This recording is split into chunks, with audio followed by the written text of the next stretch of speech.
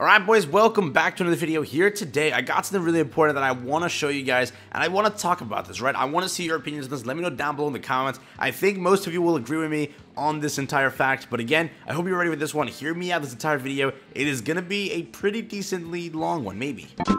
If you already left a like, first of all, consider doing so. Let's go for a solid 600 likes on this video. Let's see if we can crack it. If you haven't already subscribed as well, please subscribe. It does help out a ton. Thank you all for the support on the channel. We've officially cracked 13.6K.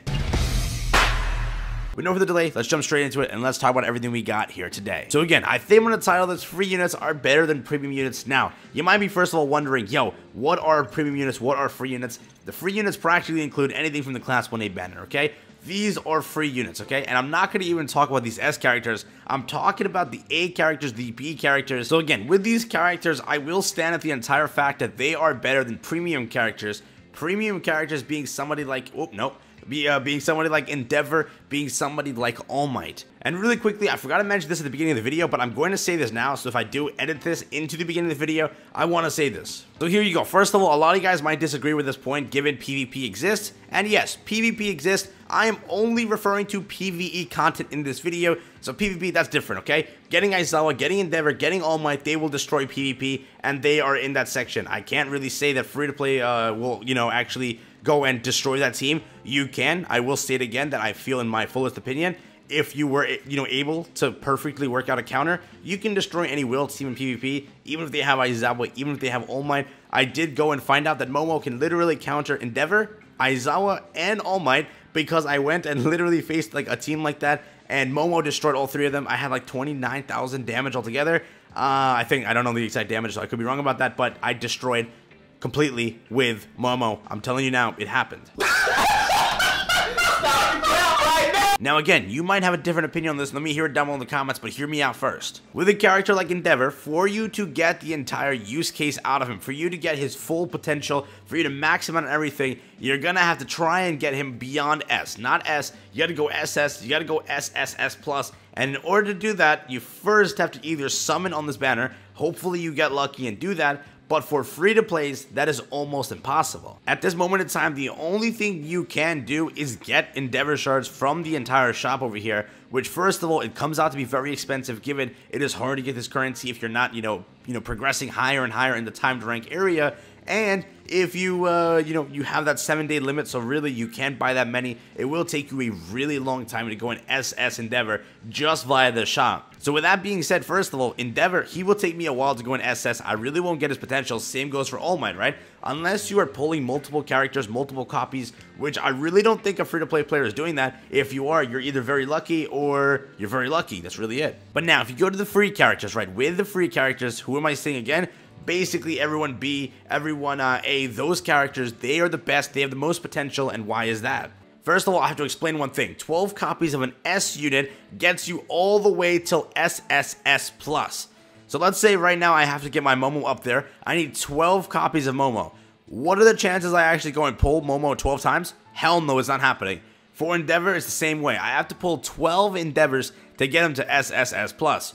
Now, let's say it's from Uraraka's perspective. To get this character to SSS plus, I do not have to pull all 12 copies, I can do something else. For anyone that does not know the math really quickly, 12 copies of an S unit to get all the way to SS plus, that'll require you 1,080 shards. Now, let's say from a character from Uraraka, which I highly recommend is your first character to go in SS plus, just from my experience, or not actually, I will say it's Ida or Uraraka. You can also go any other character, just whichever one you are closer to. Why do I recommend Uraraka? Just because a lot of you actually bought the top-up bundle, or any other bundle when the game first came out. A lot of you being like little light spenders, even like some free-to-play players went and just turned into a dolphin, turned into a light spender just by buying a $5 bundle or $1, whatever you did buy. You did get a lot of copies of Uraraka, so she might be your closest to SS. If you are free to play and you're running it, you might have Sue. Whichever character you want to go and take care of first, my goal is probably going to be Uraraka, given that is the character I use the most. Probably Ida will be next, because I really want to build up my Ida and actually use him. He's just sitting in my inventory at level 40. I really haven't taken care of him.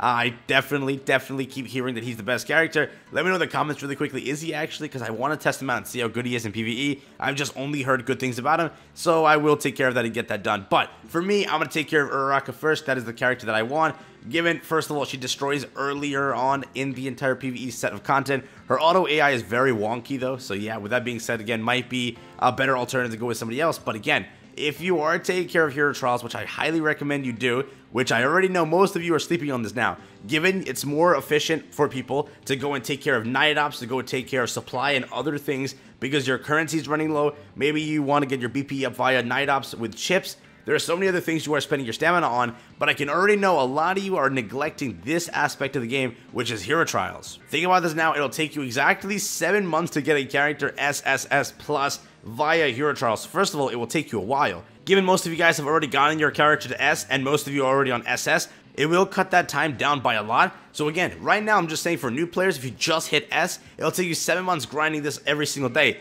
That doesn't take into account if you get lucky on a banner, which again, it's a higher chance for you guys to go and pull a purple character. Given first of all, the pity's at 30.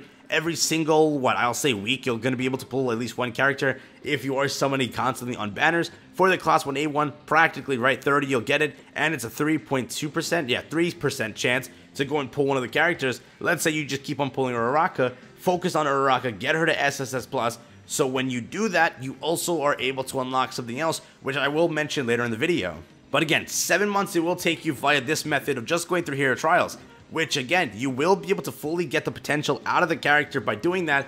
I would recommend, and again, this will cost you a lot of stamina, this will be the problem, so if you want to focus on one character or two at one time, I really recommend if you want to get your BP up, if you want to get your account there, you're going to have to focus on hero trials, because right now, if you look at Wales, if you look at other players, they are trying their hardest to go in SS, SSS, and then SSS plus every single character. And yes, trying to go in SS plus or SSS plus a regular premium character is impossible. It's only beneficial to do this for these type of characters, given you can grind for them, right? You have other abilities, they're purple characters, they're one of the easier characters to go and get, they're easier rates on the banners, it's better here. I highly recommend you do put some stamina towards this, and you do not forget about this. But yes, while I'm also making this video, I don't want to make you guys go and stop summoning on these premium banners. Yes, you need the premium banner unit, given the base copy will be what you need for a free-to-play, okay? That is what you need right now, given you need to go and destroy in PvP, right? Yes, most of you guys lag in PvP, so you only focus on PvE-related content,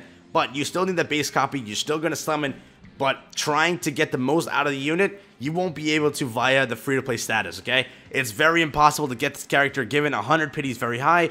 The rates aren't as good, given, yeah, you're not going to be lucky enough. I went 160 altogether on this banner on 2 different accounts, right? Like 40 on this one, 60 on that one, and then, again, multiple other accounts. So, yeah, it does add up to 160 come down, not just on 2 accounts, but altogether. I didn't get him. I'm just that lucky, so yeah.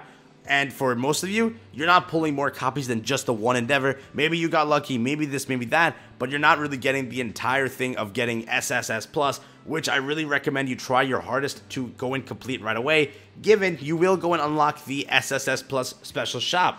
I will include this later on at a different time, but with this shop, you guys can go and buy actual shards with other shards. Apparently, you trade in your other shards, and then you can get a currency. With that currency, you can buy shards to characters you have, which is a very good, method. But again, it's at SSS plus, which I think most of you will not, obtain for another 3 or 4 months, unless, you take care of all of this, you get lucky. Let's say your Ida is SSS all the way right now.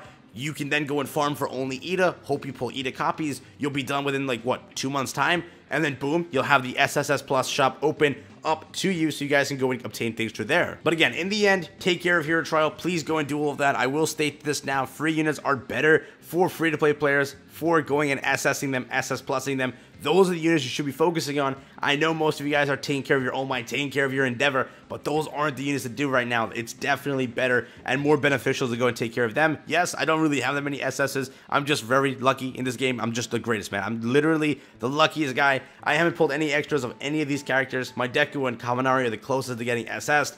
But yeah, not my Momo, not my Uraraka. My Ida is closer, so yeah, again, I will take care of everything. I will focus it up. Hopefully, I can go and acquire everything that I want in time. But yes, SSS Plus, SS, I will say, focus on the free characters. Focus later on your whale characters, which are the premium ones. And again, if you did unlock extra copies, you're the luckiest guy in the world. Thank you again for watching. Peace out, everyone. Enjoy the rest of your day, and I'll catch you guys in the next one.